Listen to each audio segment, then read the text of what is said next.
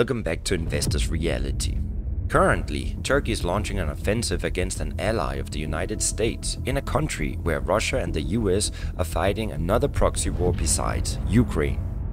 This video is an update on the situation in Turkey related to what's going on in Syria.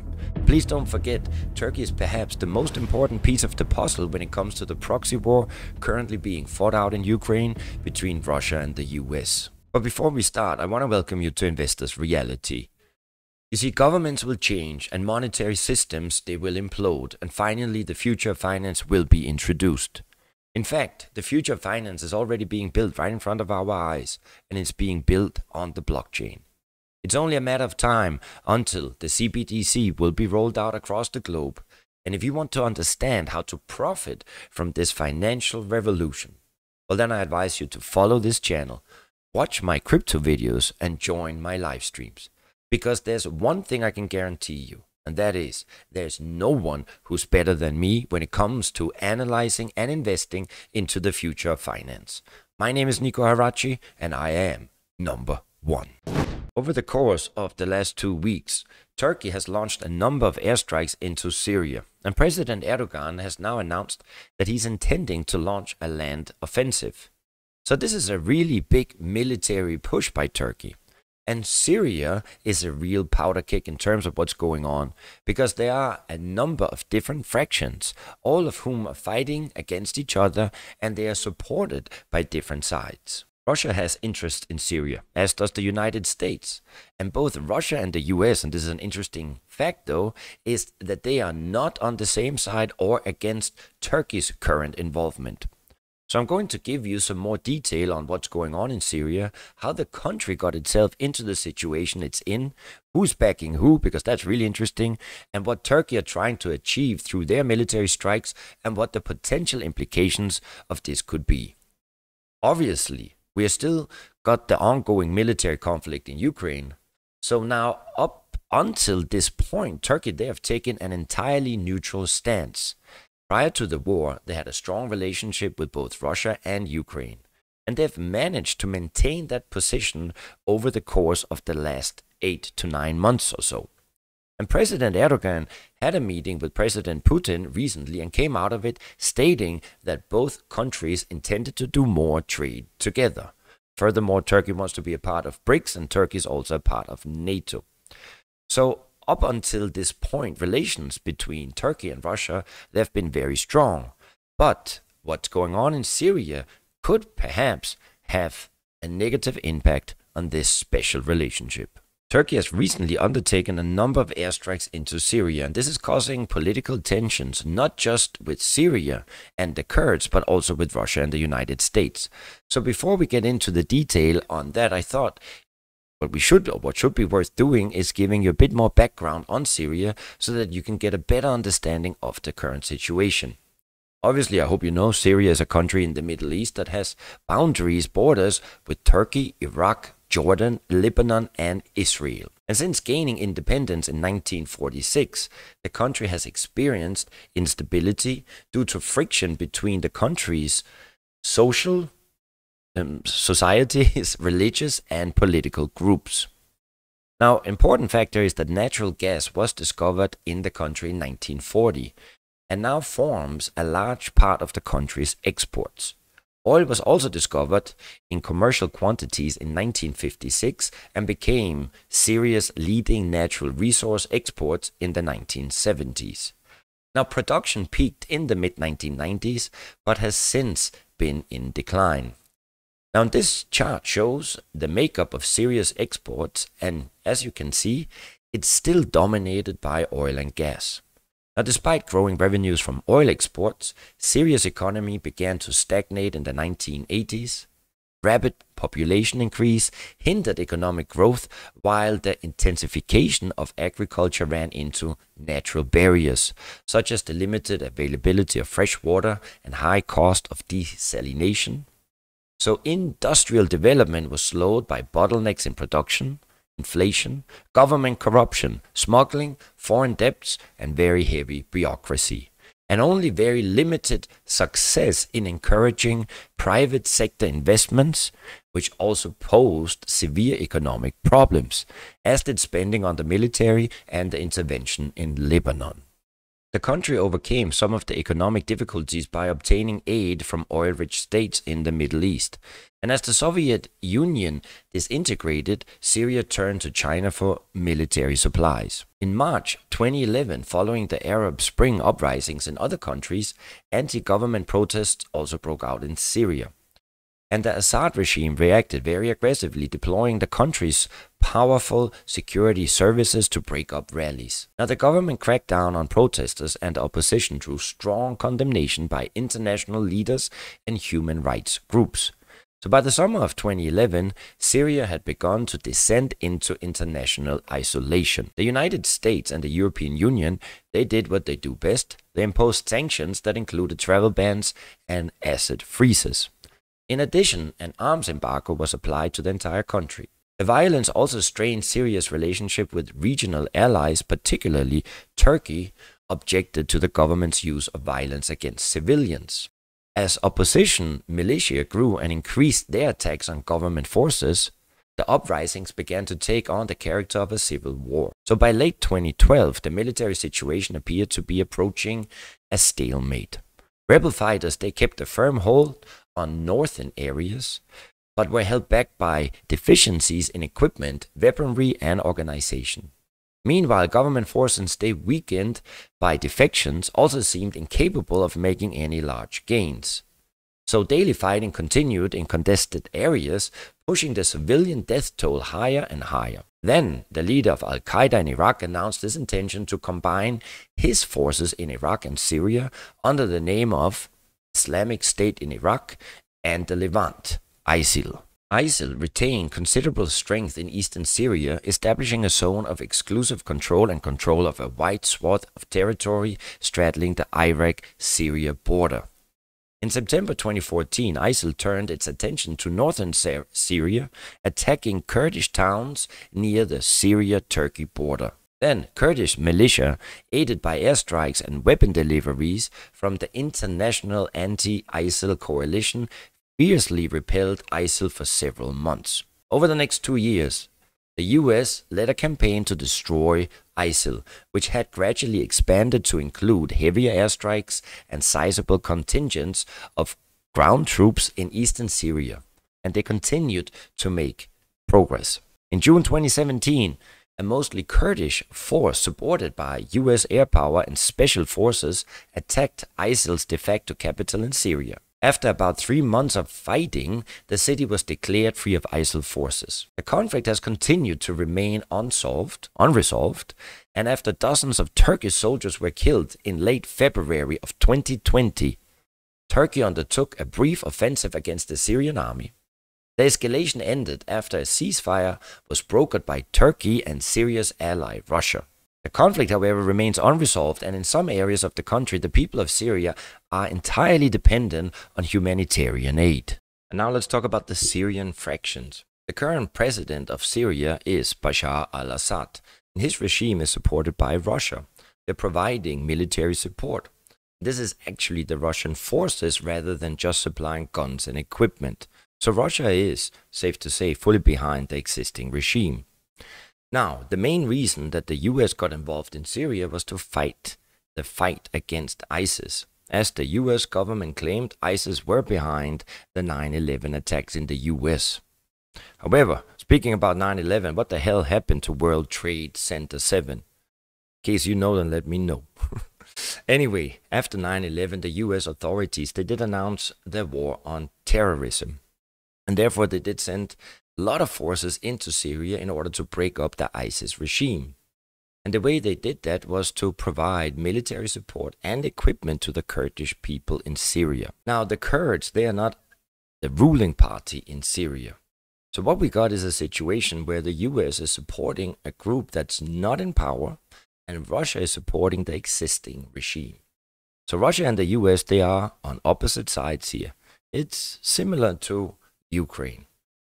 Now, the situation with regards to Turkey is slightly different because this relates to the Kurdish people, and the Kurds, who originated from an area called Kurdistan in the Middle East, is a race of around 40 million people, currently split between 4 different countries.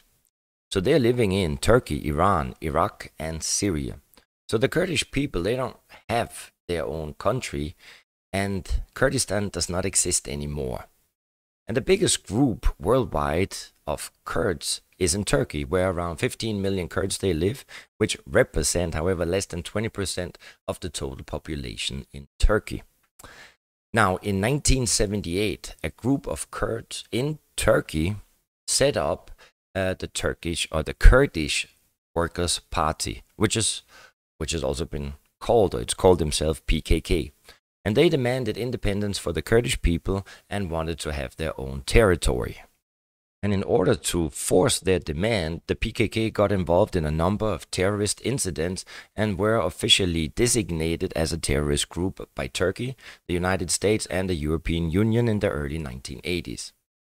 And because the Kurdish people live in Turkey, Iran, Iraq, and Syria, the PKK started to build its power base, particularly in Syria. And the presence of the PKK in Syria is really the true issue that Turkey has. Now, on the 13th of November this year in 2022, an explosion occurred in central Istanbul, in a busy shopping area, which killed 6 people and injured another 81. And this was declared another new terrorist incident, and the PKK were identified as the group behind this bombing. So in direct response to this bombing, the Turkish authorities, they launched a number of air attacks directly into the Kurdish area of Syria. And Turkey's defense minister has confirmed that almost 500 targets in Syria and Iraq have been hit over the course of the last 2 weeks, and that more than 250 militants have been neutralized.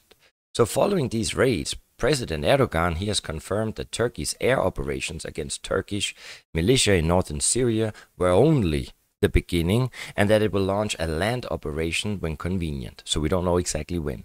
He said Turkey was more determined than ever to secure its southern border with a security corridor whilst ensuring the territorial integrity of both Syria and Iraq, where it has been conducting operations against the Kurdish militants.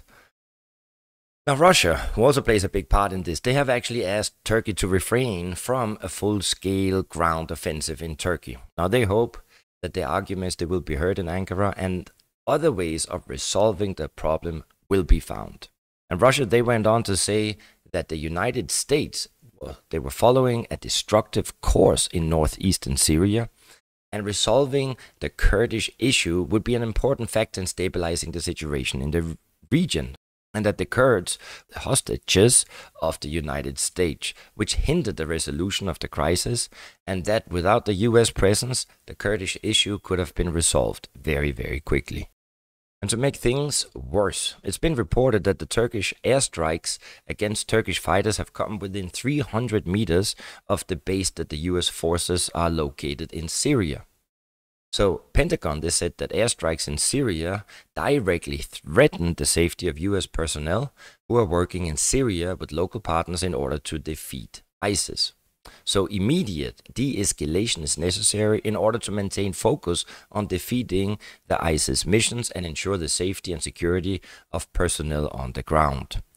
So, currently the Pentagon are preparing to resume full ground operations alongside Kurdish partners in northern Syria. And this is a move that risks further inflaming relations with NATO ally Turkey.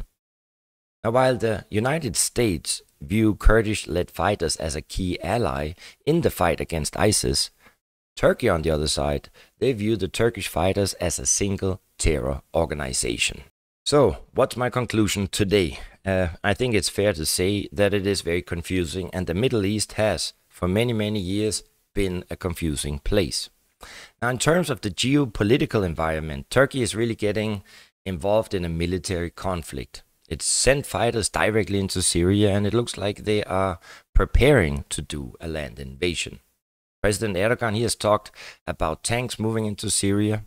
Now, it's not the first time that Turkey been involved in Syria. You see, Syria is on the border of Turkey, and so there's been a long-standing issue between the two nations. But what is happening right now is obviously coming at a really bad time, because both the US and Russia are involved in Syria on different sides.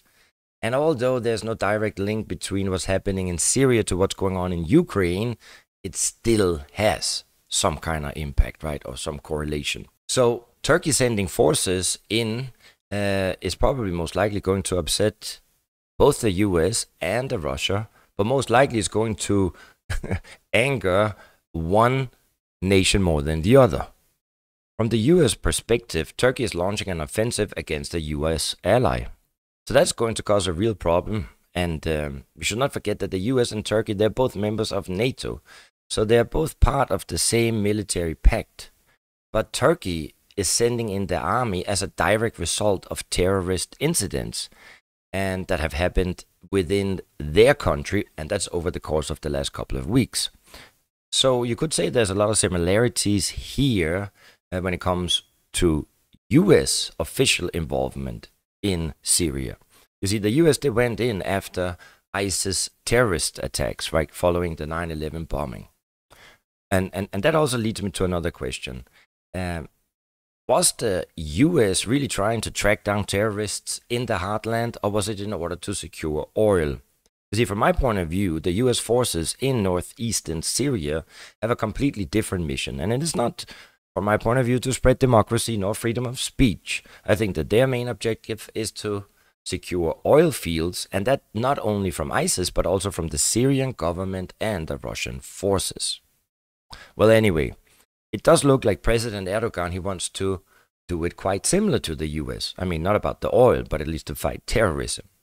But the issue that's going on, or going to occur, is that Turkey potentially could start attacking forces that are aligned or working with the US, and this could cause further political tensions. And at the same time as that, Russia don't want anything to kick off between the Kurds and Turkey, because Russia is trying to keep control of the whole area. So this situation has the potential to escalate into something much more concerning.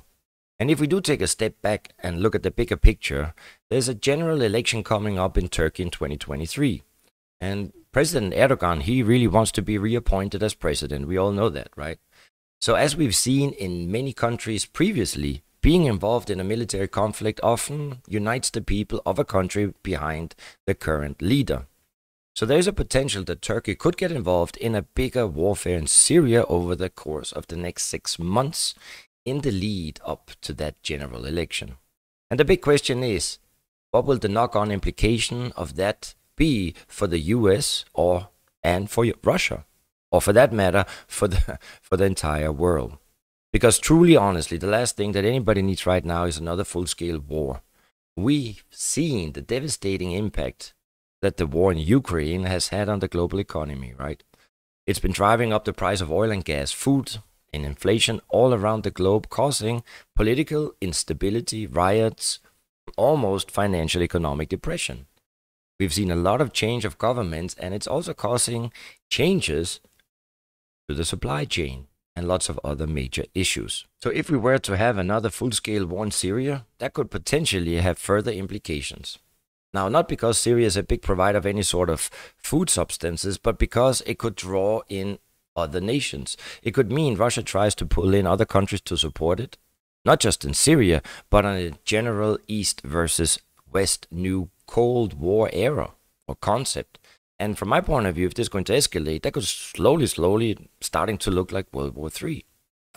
And my biggest concern here is that this conflict is being used to create political leverage to get people and countries and political parties lined up on one side or the other, and in order to cause further split in terms of politics and also for the global economy. And this obviously would be very bad news for all of us. In case you like this video, then please give me a hit like, smash and subscribe, and please come and join our live streams. It's all about the future of finance. My name is Niku, and I am #1.